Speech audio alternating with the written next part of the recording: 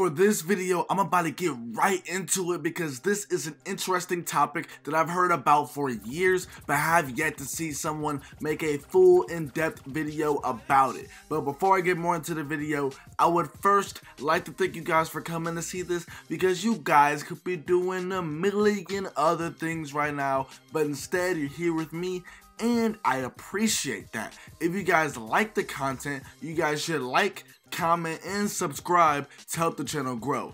Also, follow my Instagram too. That would be greatly appreciated. Alright, without further ado, let's get into the video.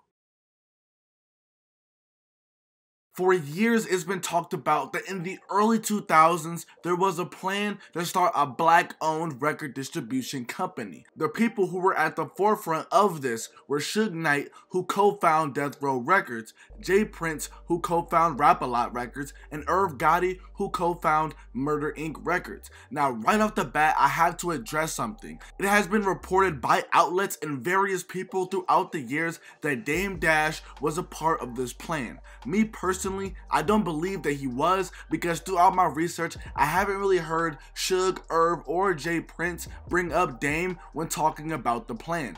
I've read a bunch of different articles and have listened to various interviews about the situation and don't recall them mentioning Dame at all. I could be dead wrong though, but I was reading a Hip Hop Uncensored article and they were talking about a Damon Dash Sway in the Morning interview. Without access to the interview, I can't really verify what Dame said if he actually said it. But let's get back on track, and according to Irv Gotti, it was Suge Knight who spearheaded the plan. To understand the magnitude of this situation, we must quickly delve into what happened with each individual involved before the plan. Suge Knight would co-found Death Row Records, and they were a force to be reckoned with in the 90s. The label housed rap legends like Snoop Dogg, Dr. Dre, Tupac, Nate Dogg, etc. At the label's peak, it's estimated that they were bringing in over $100 million in a year. Also, in 1 year alone, Death Row Records sold more than 16 million albums.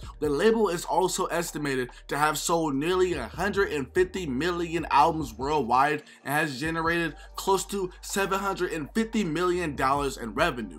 At Suge Knight's peak, it's said that his net worth was over $100 million. J Prince would be a co-founder of Rap-A-Lot Records. The label enjoyed success in the 90s and the 2000s. They housed rap legends like Scarface, the Ghetto Boys, Bun B, Pimp C, Zero, and many more. Last but not least, we have Irv Gotti, and he would be a co-founder of Murder Inc. Records, which grew to prominence in the 2000s with acts like Ja Rule, Ashanti, and Lloyd. Murder Inc. just got a documentary made about them on BT, so if you want to know more about them, then definitely go check that out. Chris Gotti, who's the brother of Irv Gotti and also co-founded Murder Inc. Records, will say that the label had sold over 30 million units worldwide and grossed over $500 million.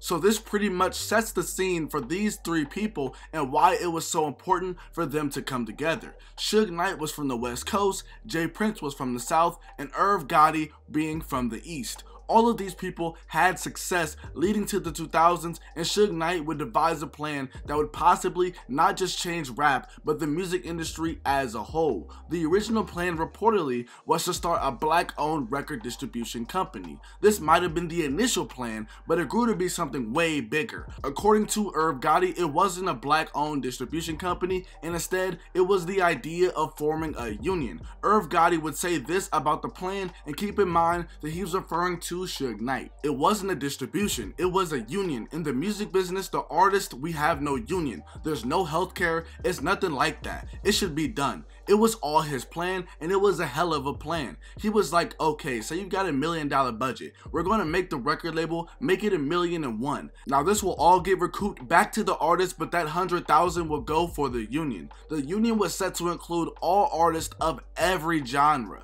With the plan, record labels were supposed to have fronted the union dues to artists. How this would have worked is by including extra money into the recording budgets. Let's just say that Joe Schmo has a recording budget. They would have to pay the label back the recoupable costs just like they would with any advance when their album is sold. Irv Gotti would further say, now you can take your kids to the doctor because we have no insurance, no dental, no nothing. It'll go towards an annuity, it'll go towards a retirement fund. So now when you're a rapper and you aren't making so many records no more, maybe you got $1 million that built up when you were hot. Furthermore, Irv Gotti would say that the MLB, NFL, and all other forms of entertainment have a union with representatives. They have pensions along with a bunch of other things. There might be some people watching this who feel like this plan was just merely an idea, but they might be mistaken, because Irv Gotti would also say that Suge Knight and Jay Prince went as far as to meet with the same labor organizers who helped set up the Players Union for Major League Baseball. When I first heard about this union that Suge, Irv, and Jay Prince were planning, I didn't understand the magnitude of how big that would have been, mainly because I didn't fully understand what a union did or was. My stepdad is the president of a union, so I reached out to him to break down for me to understand what exactly I was getting myself into by doing this video. Most of my audience is older, and some of you may be in unions yourself. Since I just mentioned the MLB earlier, this year the MLB Players Association reached an agreement with the MLB on a new 5-year collective bargaining agreement. By definition, a collective bargaining agreement essentially is a written legal contract between an employer and a union representing the employees. The CBA is the result of an extensive negotiation process between the parties regarding topics such as wages, hours, and terms and conditions of employment. Some of the key components of the 2022 to 2027 basic agreement that the MLB Players Association and the MLB would agree to was a significant increase to the minimum salaries, improved benefits for former players, and enhanced revenue streams through jersey and helmet sponsorship agreements. That's dealing with sports, but just imagine that translation to the music industry and you will see why this was a big deal. There are various pros and cons to some people about having a union, but upon having a union, it would ensure fair wages, benefits, and better working conditions for its members. Some viewers of this channel might already know that I'm a huge wrestling fan. I've mentioned it a couple times on this channel, but some older people might recognize the name Jesse the Body Ventura. He, along with many other wrestling legends like Bret Hart, Roddy Piper, Sting, and Chris Jericho, are for unions in professional wrestling. There's a famous story as told by Jesse the Body Ventura that right before WrestleMania 2, he stood up in the dressing room and tried to unionize the wrestlers. There was nobody from the office in the locker room besides the wrestlers. With the first WrestleMania being a success, Jesse's plan was for the wrestlers to refuse to wrestle and go public to say that they wanted union representation. Jesse's plan was foiled when he got a call from Vince McMahon, who was the then owner of the WWF at the time. He would find out about the plan to unionize and be super close to firing Jesse. Now, as to who ratted out Jesse, it would be the immortal Hulk Hogan. Jesse would get into a lawsuit with Vince McMahon, and under federal deposition, Jesse found out that Hulk Hogan had snaked him out to Vince McMahon. This would hit Jesse pretty hard because Hulk Hogan was his friend, but he would soon understand why he did it, which leads to the important part of this story. In court, according to Jesse, he found out that for WrestleMania 3, Hulk Hogan made more than all of the other wrestlers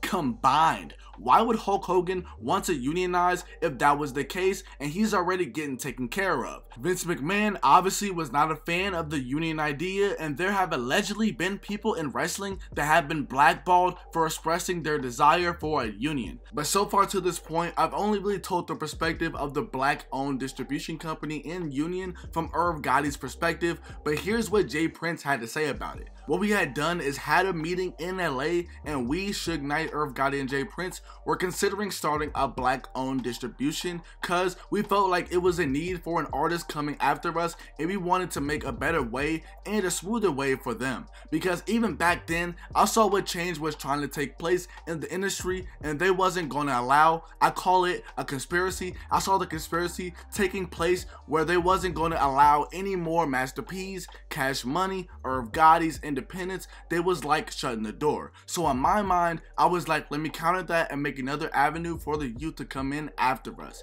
In 2002, there was the first West Coast Hip Hop Summit. Suge Knight would speak at this summit, and he would talk about the idea of a union. Here's the clip of him talking about the union. is how many people want to have a union? How many people want to get together and say, okay, we're going to network. You got a deal at Universal and your points is too low. You got a deal at Universal and they got 100% of your publishing. You got a deal at Sony and you don't own your masters, but it's your artist. And I'm going to tell you one other thing before you guys go, if you really want to know what's going on, it's real plain and simple. A lot of record companies tell you that at the end of the day, you have the right to buy your masters back.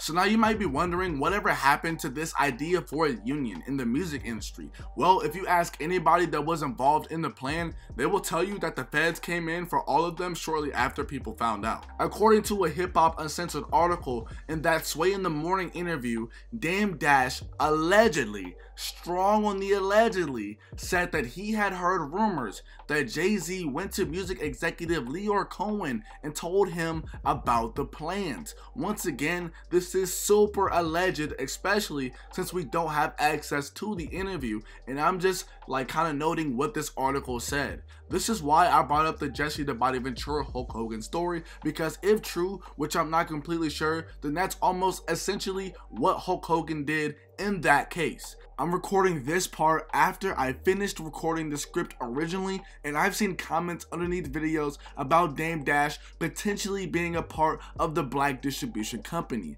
Comments from years ago with people saying that they saw his Sway in the Morning interview when it was up and he was alluding to Jay-Z telling on the plan. At the start of the video, I said that I didn't completely know if Dame was a part of the plan, and I still am not totally sure. Without the interview on Sway, it's really hard to know what was exactly said, and this still doesn't make up for Irv and Jay Prince, who have talked about this plan of the union or distribution company, not bringing up Dame when they talk about it. Jay Prince has said that after the meeting of the minds with people involving the plan, someone left the meeting and talked about their plans. In the end though, all of these men who were involved in this plan would be targeted by the feds one way or another. Irv Gotti would get it really bad by the feds. In January of 2003, the Murder Inc. offices would get raided by the feds, and Irv Gotti was set to face money laundering charges. Prosecutors said that he had aided famous drug lord Kenneth Supreme McGriff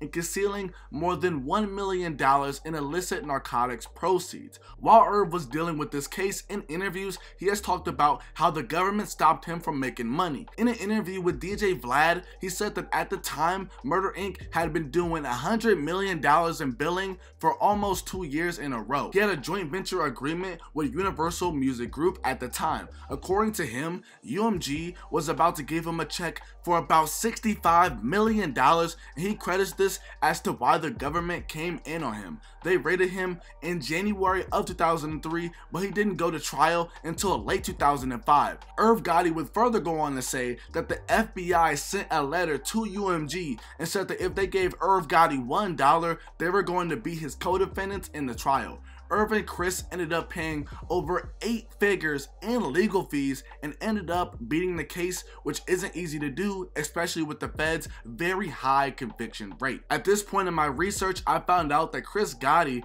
would also be a part of the union thing, according to him, which makes sense. I mean, his brother is already involved. But I bring up Chris because he's a firm believer that the feds coming for everybody involved in the union plan wasn't a coincidence. Jay Prince has a very scary tale of what happened to him. They assigned a guy by the name of Jack Schumacher on me to arrest me or whatever he was supposed to do, but he sent death threats at me. Here's a man that killed 8 people since they was investigating me. I decided to hire an investigator to investigate them, and that's when I found out this guy killed all of those people. Jay Prince has told this story on multiple occasions, and for a time people were calling BS, but it's been since then that these statements that he's made have been proven to be true. With Suge Knight in November of 2002, a SWAT team raided the Beverly Hills office of The Row, which was formerly known as Death Row. They were there to serve one of 17 warrants, and let's just say that the warrants were 4.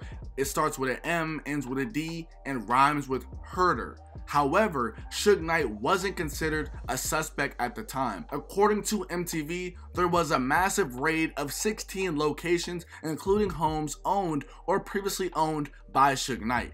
In this article, it said that the charges from this raid stemmed from investigations into the gang-related slaying of Alton McDonald, aka Buntry, who had ties to Suge Knight, and the alleged revenge slaying in June of Eric Daniels. But at this point, you probably already pieced everything together of what the aftermath was for everybody involved. While there is no documented link or connection between what happened to these people and their plans to unionize the music industry, there are people who definitely think that it was suspicious timing. If we want to go from the West Coast Hip Hop Summit alone, that occurred in February of 2002. This is when Suge was publicly talking about the union, and the row would be raided by November of that year. Just months after this, and less than a year after the West Coast Hip Hop Summit, Murder Inc. records would get raided. Someone else that I want to mention is Professor Griff, who, if you don't know, he is a part of the legendary rap group Public Enemy. He would do an interview with the Cult Science Radio,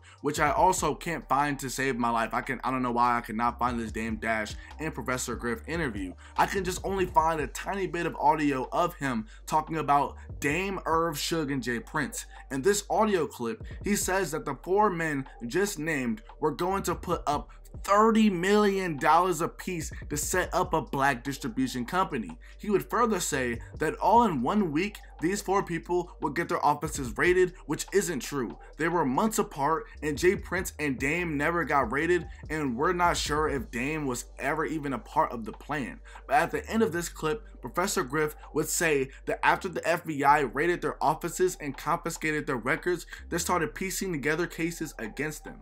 For a moment in time, let's steer back to the talk of a union. This has been echoed by many different artists throughout the years, and a big person in the rap sphere who spoke on this last year was Master P. I've done a couple videos on Master P and No Limit Records. The man is truly an icon, and he has said that he's talked about having a union for years. One of the problems as to why there isn't a union, according to Master P, is self-accountability. Master P is also quoted as saying, "I feel like hip-hop needs some type of union. The NBA have it. What happens when a guy fall off? After he done sold millions of records, even a female, what happens? Think about it. The NBA, when they done, they go to Sports Center, they can sit around. Where do hip-hop go? Go back to the hood." He would also further say that this union could be modeled after the Screen Actors Guild, which is now combined with the American Federation of Television and Radio Artists. In short, they're known as SAG-AFTRA. According to their website, SAG-AFTRA are committed to doing things like negotiating the best wages, working conditions, and preserving and expanding members' work opportunities. Mind you, all of this talk with the Master P thing was around the time that people like DMX and Black Rob had passed away tragically. But however, towards the end of my journey for this topic of the video, I encountered a Rolling Stone article entitled "There's a Musicians Union. Many musicians are aware or unable to join." This was released in 2019, and the article would talk about how Joe Budden was talking to 2 Chainz about a rapper strike and union. It also mentions Taylor Swift as part of her joint contract with the label UMG must promise to hand over the artist on a non-recoupable basis a portion of the windfall from his Spotify shares in the future. The Rolling Stones article noted that artists talk the union talk, but don't talk about the unions themselves. Most artists and people are unaware that there are already 2 organizations that exist that are supposed to provide musicians with collective power. SAG-AFTRA also represents DJs and recording artists according to their website. The American Federation of Musicians is the other one, and their goal is to elevate, protect, and advance the interest of all musicians who receive pay for their musical services. This is more for instrumentalists from what I've seen though. One of the most important parts of the Rolling Stones article was when it talked about Joe Budden and 2 Chainz. Joe Budden was talking to 2 Chainz about a potential union and rapper strike, but 2 Chainz wasn't really going for it. In the article, it said that 2 Chainz actually was automatically eligible for a SAG-AFTRA membership through his major label contract, as is anyone else who signs with Universal, Sony, or Warner Music Group. If you don't know, the music industry is pretty much dominated by what used to be 4 companies, but now is considered a big 3.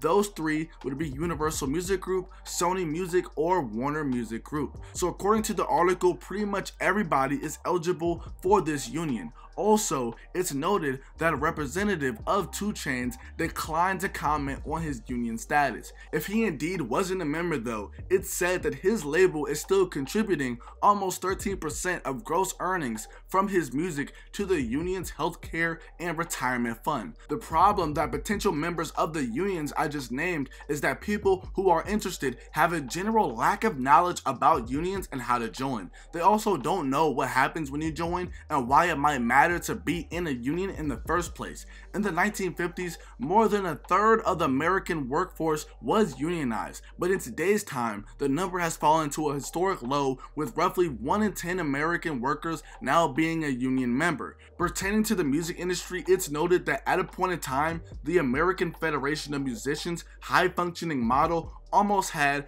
a 100% unionized workforce. At first, the producers were the boss because they would hire the songwriters and the band would be working musicians. Things began to change when rock and roll started to merge the role of songwriter, producer, and artist. With the rise in popularity of rock music, this model of music production became popular, and according to a longtime American Federation of Musicians member, the amount of work that was under the collective bargaining agreement declined. There is also something else that's noted in the article that is said to be an obstacle that musicians who want to unionize face, and it is unlike other industries. It brings up the example of 2 Chainz once again, and it says that hypothetically, if 2 Chainz was to hire a string selection to record with him, he would be the boss. This then complicates things when he goes on to negotiate a contract with his label, because now he's considered the employee, and this is something that a union organizer and representative refer to as screwy. Definitely go check out this Rolling Stones article if you want to know more, because it's an excellent read and I truly learned a lot by reading it. I did some further digging and found out that this year, Chuck D, Curtis Blow, and Dougie Fresh formed the Hip Hop Alliance, which is rap's first official union. This union is described as a non-profit organization whose mission is to fight for fair wages, fair royalties, strong health and retirement benefits for artists in the hip hop and R&B community. The Hip Hop Alliance is only $100 to join, and they're currently accepting donations. For those wondering, the Hip Hop Alliance is partnered with SAG-AFTRA. In my opinion, this is probably the most important video that I've ever done. The crazy thing about this whole ordeal is that this is only the tip of the iceberg, and it only gets deeper. There are so many potential rabbit holes in this video alone that I could have went down, but yeah, I just really wanted to give you guys this because I've been thinking about doing this video for a while. But definitely let me know what you think of the black-owned record distribution company and or union thing. Let me know if you think that everything happened to everyone involved in the plan was a coincidence or not. Are you for the union or not? I think that it should also be noted that some people recovered after being messed with by the feds. I mean, Irv Gotti this year said that he just signed a $300 million deal. $100 million of the deal is him selling his masters, with him only owning half because he's 50-50 with Universal Music Group. The remaining $200 million is from a company named Iconoclast, which will be an investment in his upcoming projects. As far as Suge Knight, some people can chalk down what happened to him as his own doing and or karma. Depends on how you see it. With Jay Prince, he would be targeted and may have been set up to be killed, but the man still managed to do well. But since I wrote the script, the whole Takeoff thing happened, so unfortunately I had to mention that, so RIP Takeoff. But I really hope that you guys enjoyed this video today, because I know that I did. All in all, let me know what you guys thought of the video. I love you guys with all my heart. Peace.